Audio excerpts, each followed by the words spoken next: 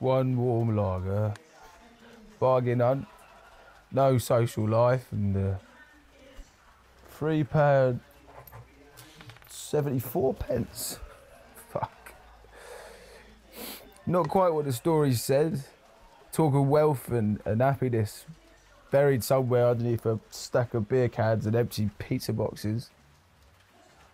Mum kicked me out again. She told me not to come back until I've made something of myself. I've been living in a disused shed at the bottom of a garden ever since. She's none the wiser, of course. Bless her. Dad had come down here, you know, when they'd had a row. He was a kind, kind man. He's just a terrible drink driver, though.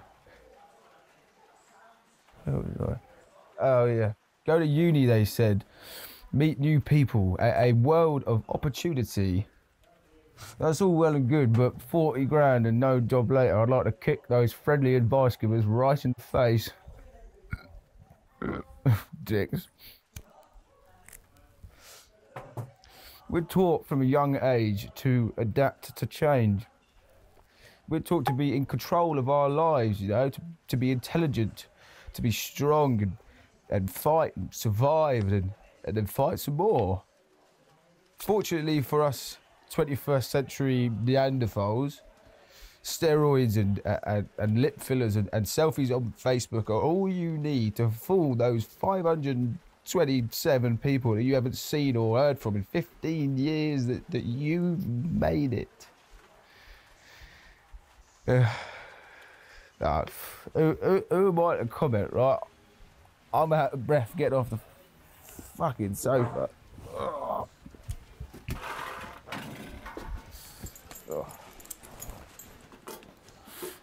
The only thing that can hold my concentration for more than 2 minutes is Crash Bandicoot and the latest dumb fuck thing that chubby wig-wearing ex-president has done. I'm not an intellectual, right? And I'm certainly not a preacher. In all honesty, I've never set foot in a church. And if I did, I think I'd spontaneously burst into flames. It'd be like Mel Gibson walking into a synagogue, right? It's not going to happen, mate. Also, I don't think I'd be allowed in on account of the piss-stained jeans and half a lager spilled that much in.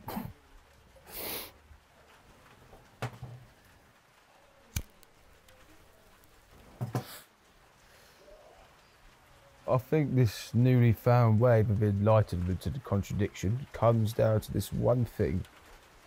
And of course, it's her. It always is.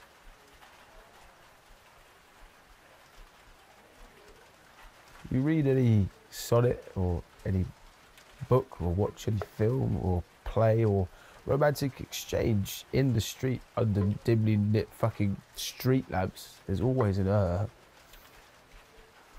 I was happy, right? Happy with the old I've made for myself, being miserable. Which, as it turns out, happens to be the place of fondest memory. I can't even enjoy that now.